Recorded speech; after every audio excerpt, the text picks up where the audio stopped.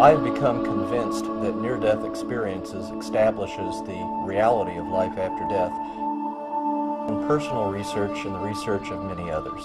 What's important is what led to me believing that near-death experiences prove life after death. And the answer is there's 9 lines of evidence that I've derived in my research, and I find those 9 lines of evidence, any one of them, to be very strong evidence that there's an existence of life after death. But if you put all 9 together, I think the combination of all 9 lines of evidence becomes, in my opinion, compelling.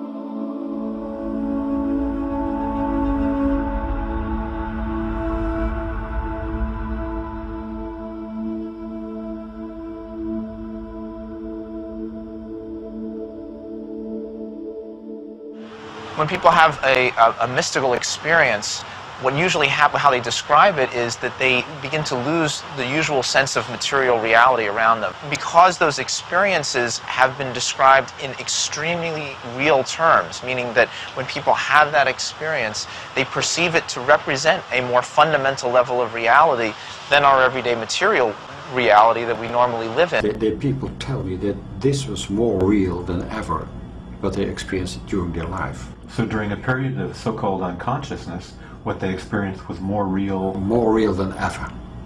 And that must have been shocking to you when you first heard that. It was shocking for the patients who experienced it. What my research found was that 76% of the near-death experiencers surveyed indicated that their level of consciousness and alertness was actually greater than their level of consciousness and alertness during their everyday life.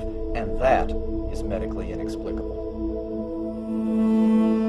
About everything I believed, about all the metaphysical beliefs I had at that time, and everything the culture had taught me, what I learned at school and what I learned in my family, and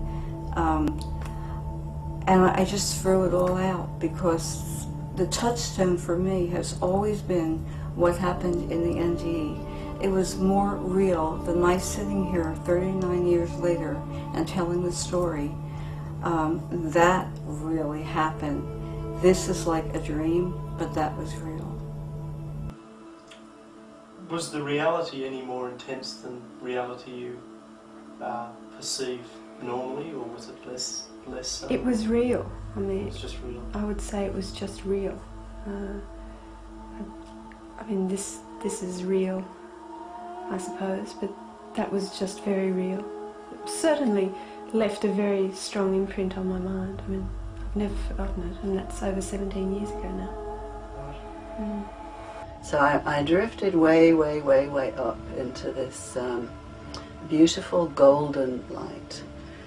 And as soon as I got there, I just knew that this is the real world. This has everything that I could ever need. This is truth. It's reality, it's absolute love. And everything down there that I'd left behind was completely unreal, illusion, and empty. Metaphorically, I turned around and looked at this world again. I saw the world that I had momentarily left. And it looked like so much paper mache. It looked like two-dimensional fluff. That this was the illusion, and it was all contained within this infinite presence.